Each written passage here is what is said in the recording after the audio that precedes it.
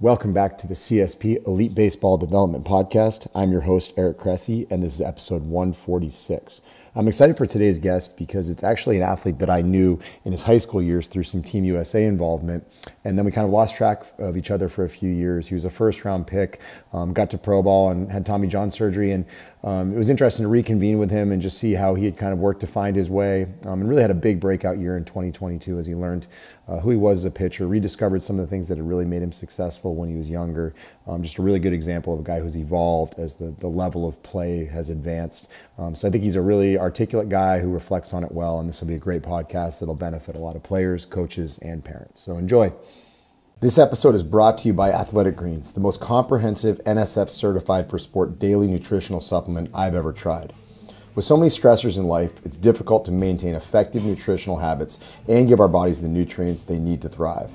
As a father of 3 young kids and a co-founder of multiple businesses in multiple states, on top of still being an avid exerciser, I know that busy schedules can really take their toll on us. Whether it's poor sleep, exercise or life stressors, environmental factors, or simply not eating enough of the right foods, we can wind up deficient nutritionally. This is where Athletic Greens can really help. It's a game-changing nutritional insurance policy.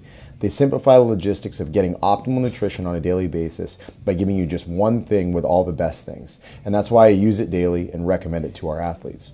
One scoop of Athletic Greens contains 75 vitamins, minerals, and whole food sourced ingredients, including a multivitamin, multimineral, probiotic, green superfood blend, and more. They work together to fill the nutritional gaps in your diet, increase energy and focus, aid in digestion, recovery, and supporting of a healthy immune system.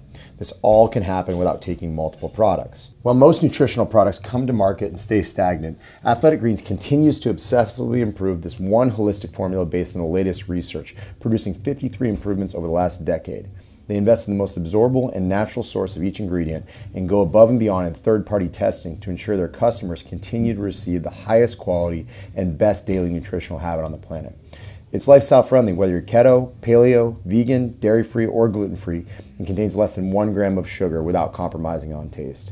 They put 75 ingredients through the NSF for Sport certification to come up with a formula that's trusted by some of the world's best athletes, including our own. Right now, Athletic Greens is giving our listeners 10 free travel packets with their subscription. Simply go to athleticgreens.com/Cressey to receive my offer. These travel packs are perfect for supporting your immune system, energy, and gut health when you're traveling for games, training, or simply when you're on the go. They can be a great counterbalance to less than ideal on-the-road food options. So if you want to bridge the gap between deficient and optimal and give yourself the best chance to get nutrient diversity, then head to athleticgreens.com/Cressey and get your 10 free travel packets today. Again, that's athleticgreens.com/Cressey, Cressey. Today's guest is a left-handed pitcher who was born and raised in Alabama.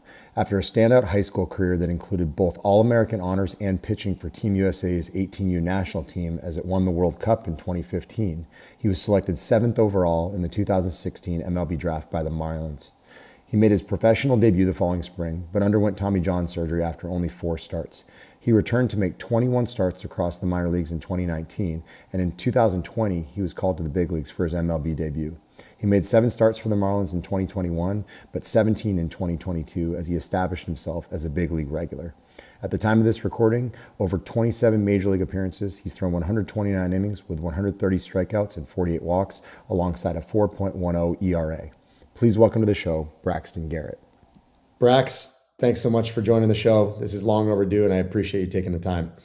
Absolutely. I'm glad to come on. I think we always start these podcasts with a discussion on the developmental side, because so many people think that big leaguers are just born. And in reality, you didn't come out of the womb ready to go right to a major league mound. You had a long developmental run. Were you a multi-sport athlete? Like, what are the kind of backgrounds in sports participation that you think really helped get you to where you are? Yeah, so I played all sports, football and basketball, that is. Football mainly, but I quit football after I broke my left hand, and basketball after I realized it wasn't my best bet. But I think most of my development came from just being around my brothers and my dad growing up more so than, the recreational sports. What were the age gaps on your brothers? Like, how far apart were you guys? So my oldest brother, we're all 2 years apart, basically. Okay. My oldest brother's 29, Storm's 27, I'm 25, Zane is 23 now, It's a pretty give or competitive take. household.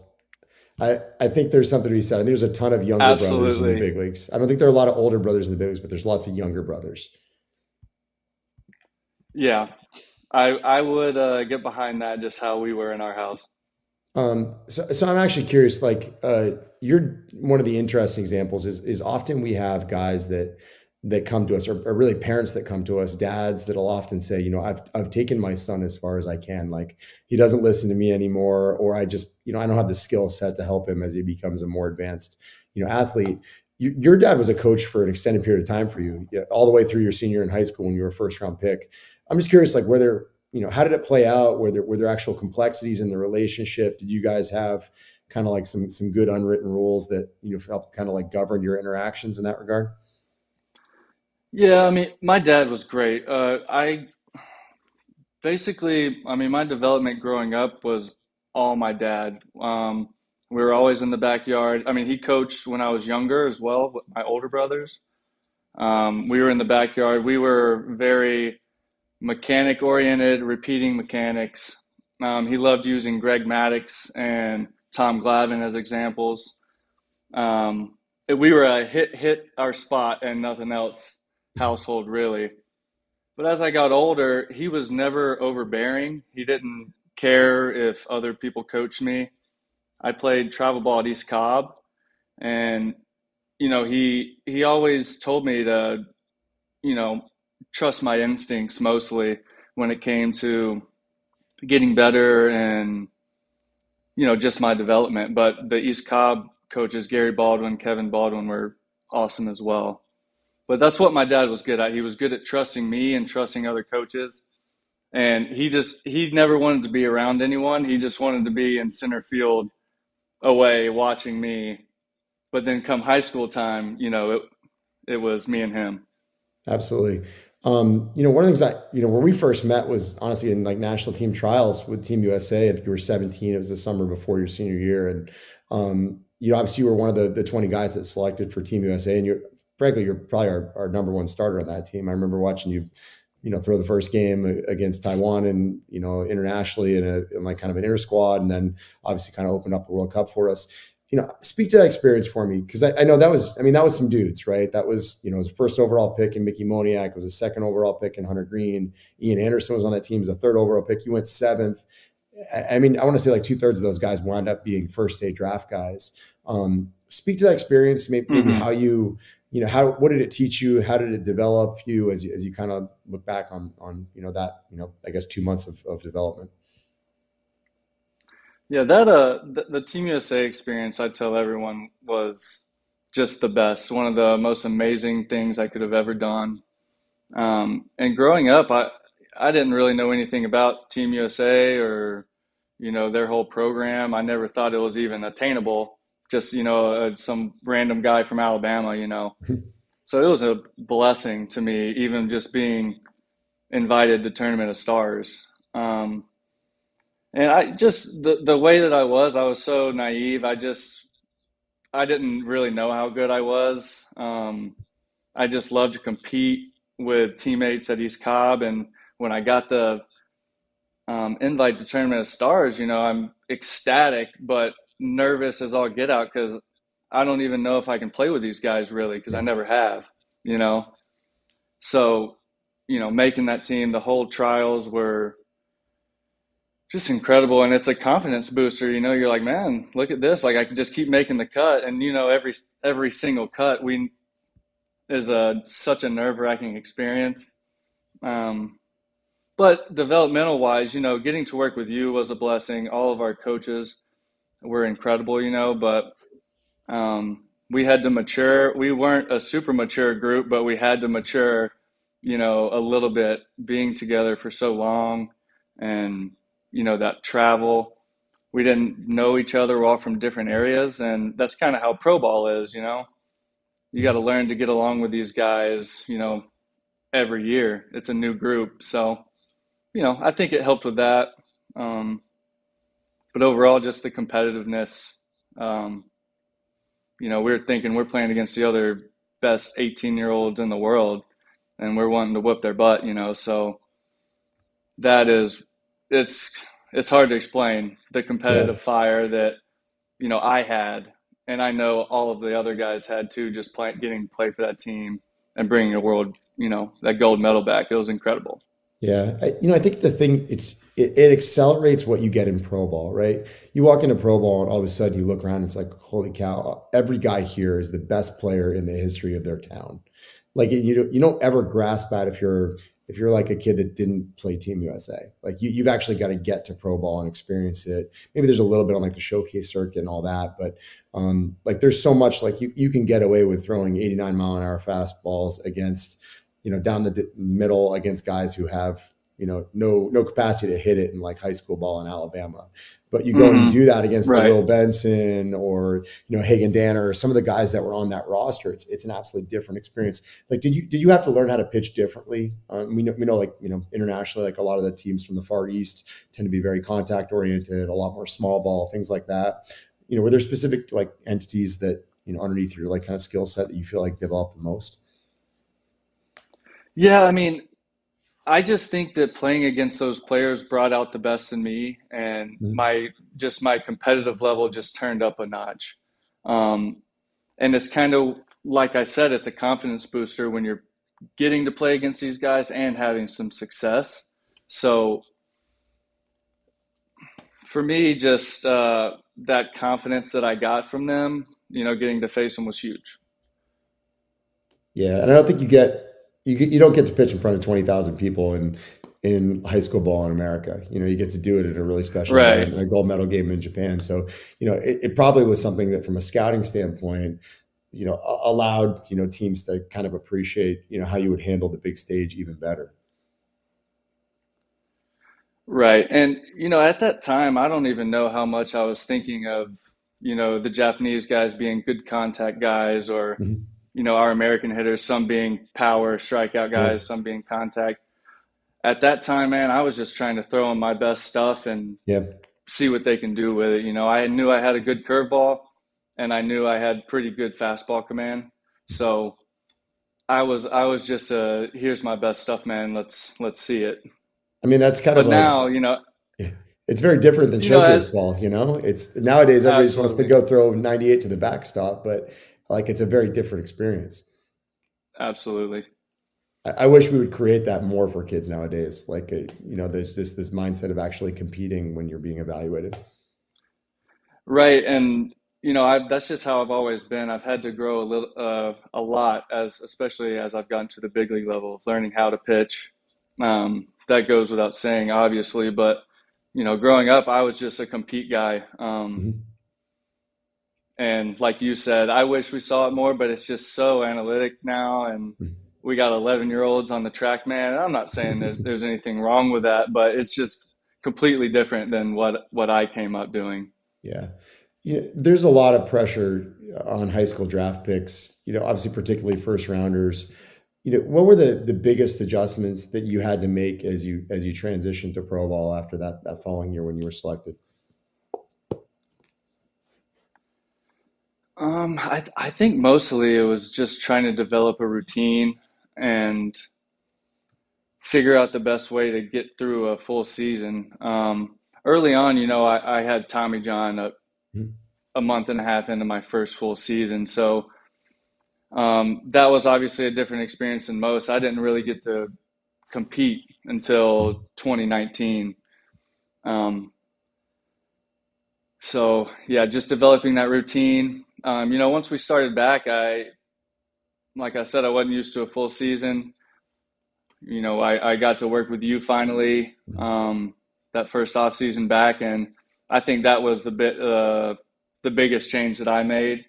I learned, how to take care of my shoulder and my arm fully, my body, how to eat better. I still don't do that very well, but I know how to We're all do it. works in progress. Um, right, but just learning to take care of my body better was a huge thing. I'd say for sure. Um, talk to me about what you learned. I mean, obviously, you spoke to like big picture of like learning to establish routines as you came back from that. But let's maybe talk about the actual Tommy John process. Were there specific lessons that you picked up that, you would give to players who are going through it? Particularly in your situation, right? Being a first round pick and having it right away, there's a lot of pressure to, not have hiccups, to come back smoothly. Like, if you could go back in time, like, were there things that in hindsight really would have benefited you to hear? Yeah, well, like you said, it's different when you get it, younger, I think, than obviously when you get it older, because you just have so much more knowledge of guys who have had it and just experience in the game, right? But I didn't have that. Um, and I would really say to reach out to people that they trust, guys like you, guys in the field that have a ton of experience, and get advice from them on just what to do going forward. Because, like I said, I really didn't have a clue. I had never even been hurt before. Um, but in the process, it's just such a repetitive process. It gets boring. You got to find a good group, I think, is the biggest thing. Find a good group who motivate you, that make you want to get after it every day, even when you're doing the same stuff. Yeah. Um, yeah, I think that's the biggest part. Just having a good group, and finding a hobby too. Whew. You get done with rehabbing your arm at 10 o'clock, sometimes 11 a.m., and you got the rest of the day. Find a good hobby that you can do, that you can take your mind off of the game, take your mind off your arm for a little bit. I've Because heard there's that from a just, lot of guys. yeah, obviously, like I said, healthy. I would have loved to have been able to just go out and golf, but obviously you can't do Yeah. that at the beginning. But you just develop something that's healthy and can take your mind away just for a little bit, because as much as we all talk about the physical parts that go with it, it's mentally really tough, Yeah. so it's good to take your mind away. You became an elite right-handed ping pong player, as I recall. Yes, I did. CSP Yeah, I champion at one like point. that's right. And that's to my dad and my brother's credit too. I'm right-handed Yeah. dominantly, so I didn't have to learn it right-handed. But I was just free range. My left arm would just hang, and I can, kind of like Forrest Gump, I'll just play right off the table. But It worked out all right. Another one I would say it for did, you, yeah. whether you even recognize it or not, like Jordan Holloway, right? You guys had Tommy John the same day. You basically had like a, Basically, yeah. a Tommy John buddy throughout the entire process to go through every step. So I think that's such a huge thing, is like finding guys that are rehabbing at the same times as you, so that you can actually bounce ideas off of each other, commiserate, go through the highs and the lows, together. I think that goes a really long way. What did Jordan kind of mean for you through that process? Oh, Jordan was huge. I mean, he was the one rock, man. He was Yeah. always there. Him and our other buddy, Stephen Farnworth. Me and Farney actually had it the same day, and Mhm. Jordan had it 5 days before.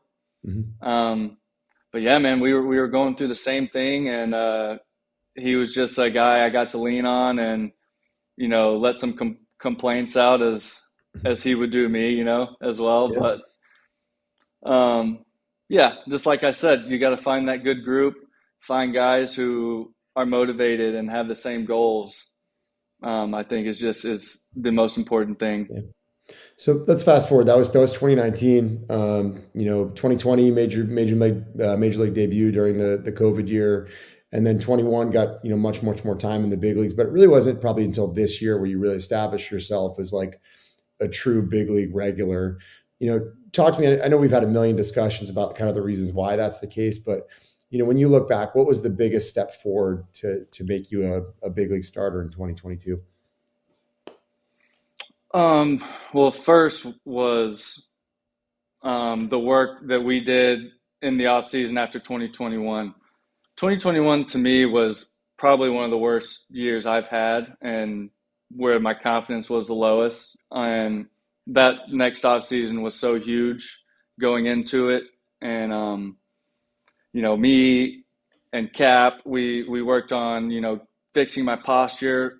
Everyone noticed I lowered my arm a little bit, the arm slot. it was just more natural. It seemed every year I was just getting higher and higher. Um, so yeah, we just fixed that, fixed the posture. Everything came out natural, and once we did that, I had to see it in games. Mhm. It was huge I was proud of myself. When you go through revamps like that, it's not pretty at first and it doesn't feel good. I would lower my arm slot, whatever it was, an inch, and I told Cap and Elmeyer and them, I said, I feel like I'm throwing like Tanner Houck across Mhm. my body, sidearm guy. But he shows me the video and it's, barely anything. So me just trusting that and taking it into the year, and I saw success with it. I did tinker with the slider grip. I think I was like 3 weeks into the season, maybe. Um, and that was huge. And Mhm.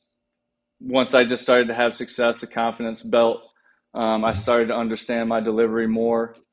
And once the confidence built, I started to learn, how to use my pitches with, Mel Stottlemyre Mhm. in Miami, who was, really, really important with my development this year, especially just learning to pitch. Mhm. Um, so yeah, I think just the biggest thing was obviously the mechanical changes, the confidence that came with it, and was huge for me, Mhm. um, for sure. And like we've talked about, man, I when I was younger, I was so competitive, so fiery, and for a I felt like I lost that for a little bit. And you know, I think I just had to see some success, and once that came, I just felt like me again, Yeah. and I've just been able to build on that. I'm actually really curious as a follow-up question. I know the answer, but I think it's a good one for our listeners to hear. Is there's obviously a lot of talk about changing an arm action, right? And I think historically that's referred to guys who like really aggressively wrap or take the ball really really long to center field. And they talk a lot about like being inside 90 at at layback. But I think for you it's interesting because you actually wanted to bring your arm action down, which is a very different discussion. So my question for you is was it a function of just getting more athletic with your drill work, playing more catch athletically, not thinking as much about where your arm was? Was it a hip loading thing? Were you actually thinking about your arm? What were the avenues that you took? Because it feels like a dramatic overcorrection, right? You just said you felt like you were throwing sidearm, and in reality, you brought your vertical release height down by about an inch. What were the cues that allowed you to find that was the right fit for you? What you said, uh, just being athletic, Mhm. when I move my feet and throw a med ball, I throw it Mhm. real natural with the arm down. And Mhm. I started to do infield throws, kind of like I'm turning a double play, just being Yep. athletic, because I got away from that for a while, which I think was a huge factor of why I was so good when I was younger. I was just athletic. I played everything, and I didn't think ever about what I was doing. Um, but yeah, getting more athletic, and so I'm kind of visual.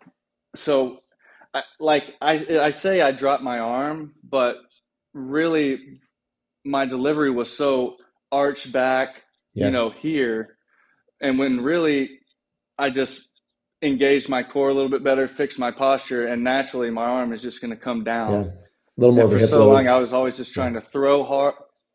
Right, a little more of a hip load. I was always trying to just be super heely, and then Mhm. this way and this Mhm. way, and that just wasn't me. Like I said, I was trying to do it more and more, and I would just get higher and higher and higher, Yeah. and more this, more arch back. So, just tried to engage my core more, have more direction this way instead of this way, Mhm. um, because it was just what was natural to me. Like you Yeah. said, it's a little different than most, but I give credit to Cap for that, Brian Kaplan. He suggested it to me, and at that point, I was looking for something, man. So we did it, and we committed to it. It was great. Yeah, I think one of the things as a good rule of thumb is it when you add a hip load, when you get a little bit more hingy, it's generally going to lower like the arm action a little bit. When you get a little bit more up tempo, it's usually gonna climb a little bit. So you're a good candidate for a guy whose maybe direction was a little bit off, and finding just a little bit of a Right. better like linear path to the plate made a big difference. You know what I love that you just hinted at? We've had some good conversations just this offseason as we trained about it is you talked about med ball work. And I think people overlook just how good an opportunity that is to train a lot of the sequencing that you're kind of alluding to without actually stressing your arm, right? You can train your hip load. You can do it off a slant board and find the slope. You can actively work into your front hip really well. Like it seems like you're creating more context with your movements in the gym to actually relate them to what you do on the mound, probably more than you ever have been before. Am I putting words in your mouth, or is that accurate?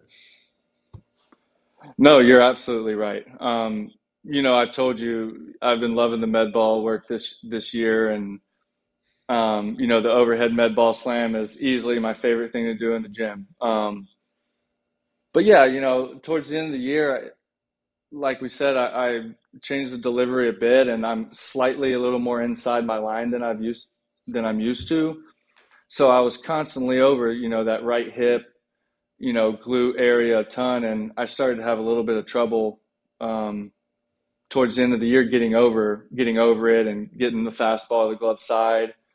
So yeah, obviously, we've been just training, getting over that front hip, getting comfortable doing it, over and over again, and just being able to do it. We didn't specifically talk about that last year because it just wasn't something that I was doing consistently. So yeah, and I love med ball work because it's just a time to be athletic and I feel it as pitching movements, Yeah. as you said, coming off the slant board and getting over that front hip is, for me, really important. We interrupt this episode with a quick reminder that this podcast is brought to you by Athletic Greens.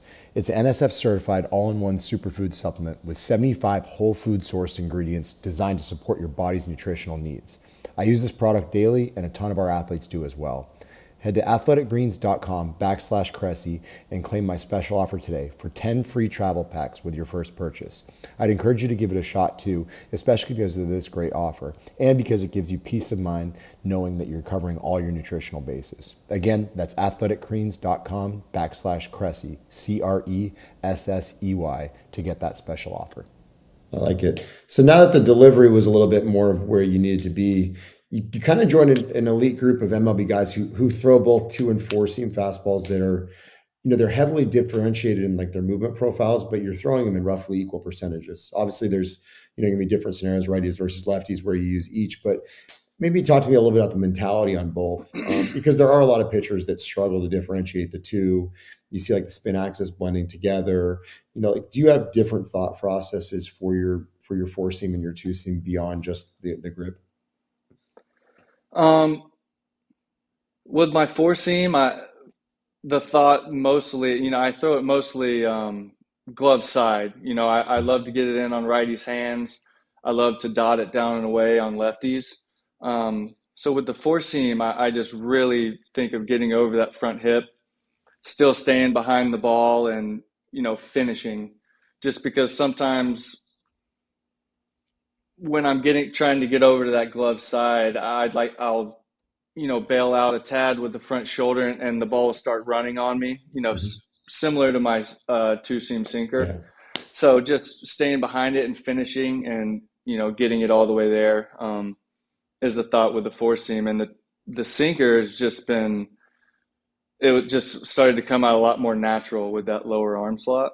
Mm-hmm. It feels good. I'm off to the side, getting to feel that ball just coming off the side of my fingers. It was a real feel pitch for me, really. But the main thought with both of them is just the location. The sinker, I have to get it in on the lefties. The 4 seam, I have to get it up and in on righties. So not a ton of thought, but just keeping them different. Yeah, I mean, I think you talked about it. Is the arm action kind of takes care of it with the sinker, but with the 4 seam, like the lower half kind of delivers you to the positions you need to get to. Right. I think that's important. Maybe touch on me just a little bit, like in-season training and throwing routines. Like you talked a lot about the need to establish a routine early when we got going with this conversation. Do you have a really, regimented 5-day routine yet? I mean, I know this is obviously new to you and you're having your first kind of run in the big leagues this year. What does a 5-day routine on both training and throwing look like for you? Yes. So this past year, so for the first time, Mel Stottlemyre, he's a proponent of saving bullets for the most part, and I've done a lot better job this year of not feeling like I have to be so aggressive and catch play all the time, because that's just how I like to be. When I'm throwing, I want to throw it, Mm-hmm. But yeah, after start day one, I wasn't throwing. It was just that was my hardest, run day. Put a little length of some type of pole variation, um, running wise, and lifting was a lower body explosive day, stuff like that, and big arm care, shoulder care program. I couldn't tell you all the exercises. I Mm-hmm. had them all on a sheet. Yeah. The Marlins put together for Yeah. me. It was great. Um, but yeah, day one's a heavy day. Day two, throwing is still pretty light. I get to 90, 120, just depending on how I'm feeling.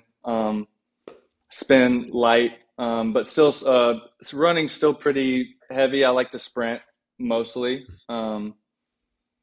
Just different types of sprint variations. You would know them better than me, but just keeping it fresh, not doing the same type of running every set day of the year.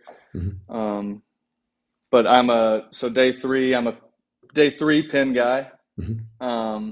I like to keep it, which another thing that Mel helped. I always just never thought it was good enough. Talking about my bullpen, I always like Yeah. to throw too many pitches. And we really honed that down this year. I learned to really lock in and focus and get what I need to get out of 18 to 20 pitches max, really, just to stay fresh, just because it's a long season. That was an adjustment I had to make. Like I said, just loving to throw and wanting to stay on the mound during my bullpen. But that's more of an upper body day in the weight room Mm-hmm. with some more mobility and things like that. Day before the start's pretty chill. We're just sprints, maybe some ladder work, something agility wise, something like that. Just a little wake up, move around day. Yeah, and lock in the mechanics and the spin and get everything locked in the grass and treat the body good. I like it. All right, so maybe build on that, and obviously it's a work in progress, right? It's one of those ones that, over 80 innings might be a lot different over 180 innings, and you learn to adjust like all these guys have. But what do you think takes you to the next level? Like, what are you working on day in and day out that you think is going to differentiate even further as a big league regular? Just continuing to get stronger.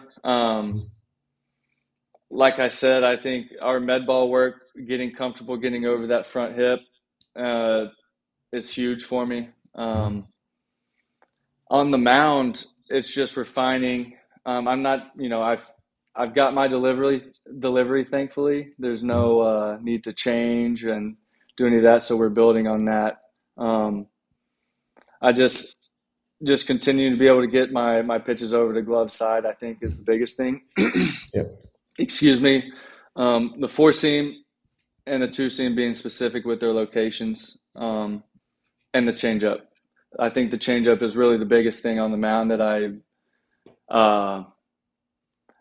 not changing my grip or trying to make it nastier. I just need to make it more part of my game, and getting it in certain areas I think is huge. That's awesome, man. So we always do a lightning round on the tail end of each question, and I'm actually genuinely curious about this first one the most. Is who do you like to watch and why? And I'm especially curious because of the new arm action, if your favorite guys to watch have actually adjusted over the course of time. You sent me this question, and I thought you typed "what do I like to watch," like show, but it makes way more sense that you said who. You can tell me your favorite show too. Well, Breaking Bad by far is my favorite show I've watched. Duly but noted. Clayton Kershaw Right. was my hero. Yeah. Clayton Kershaw is my guy. Because back then I was a little higher. I had the big curveball Mhm. and the four seam, and Kershaw started to throw the slider a little more as I think the game, kind of turned into more of a slider game. But I loved his big curveball. I thought I could do exactly what he could do. So I really modeled after him. That's But a good one. now there are so many guys now. Um, and, I love Scherzer. Scherzer is my dad's favorite. Okay. I love Max too. But, he's just a freaking dog, man. Like I said, Yeah. I grew up, my dad taught competitiveness, Mhm. and that is, that guy to a T. So I love, Yeah. my dad It's a little explains it different best. seeing it day to day versus just on TV, isn't it? Yeah, very different. But my dad said a couple years ago that really uh, sat with me. He was like, just comparing Max to everybody else. He said Max doesn't have better stuff than everybody else. Like he has the same stuff, but what makes him so good? What makes him a top three pitcher ever? It's what's in his mind, man. He just when a guy steps in the box, he knows he's better, and he's. I just think there's a lot to that. Something to be said. Good lesson for Braxton Garrett circa 2021, right? Some of Right, the stuff you touched on earlier. All right. right. I feel like I've already given this softball on this one, but favorite teammate of all time and why? You mentioned Will Benson. Yeah. Oh, that's a Um, good one. that's my guy. Obviously Jordan Holloway. I was the best Yeah. man at his wedding. He'll be Yeah. the best man at mine. That is my favorite pro teammate. Yeah. Um, but Will Benson, Those are Team two good ones. USA. For guys that don't know, he's with Cleveland Indians. Just absolute angel of a human. Most positive And an guy I've ever been around. absolute monster as well. He's Yeah, one of the more put together athletes I've ever seen in high school. no doubt. Because we played with the East Cobb Astros together too. Hmm. So um, that was just an awesome experience when we both made Team USA, and got to do that together too. That was awesome. I got a couple really cool pictures of me and Will at home in Alabama when we were celebrating. But That yeah, was two that great gems of guys. That no doubt. right on. All right, so last one. Advice for a teenage Braxton Garrett. If you could go back in time and confer some wisdom on 16-year-old you, what would you say? To never lose the competitive edge, ever. Like I said, I felt like I lost it there for maybe a year or two, and man, I would say never do it. The business of the game and the just the job like feel of the game, I feel will take it away from people, but never lose it, man. That competitive edge. I think that's, and you talked about Scherzer briefly on this, but that's something you can train. I think people think you either have it or you don't. Baseball can train it out of you, but you can harness it by finding ways. I think you watch what like Michael Jordan did in his documentaries is like finding grudges against teammates that weren't even realistic. He just created them in his mind to like take him to another level. Like I think we've certainly seen Max do that a lot, and I think there's something to be said. I wish more guys honestly would take advantage of like some of the mental skills stuff that's available to them as resources to kind of like capitalize that because it is a really important message. Absolutely. Yeah. If you got to make it personal in your head, make it personal, whatever you got to do. Yeah. I've harped on it enough, I just that being competitive and just having conviction in everything that you do, there's absolutely something behind that. Somewhere Sean Cole is applauding. So Yeah. Yeah. previous Sean guest. Cole. So Sean was the man responsible for selecting that national team is now in San Diego doing his thing. So, Yeah. but hey, Brax, this is Awesome. awesome, man. Folks can find you on both Twitter and Instagram. It's at Brax Garrett. You're a treat to have around the facility, man. An absolute stud. Excited to see you do your thing in the big leagues. Finally, you put a lot of work in to get there, and future is very, very bright. So, thanks for taking the time.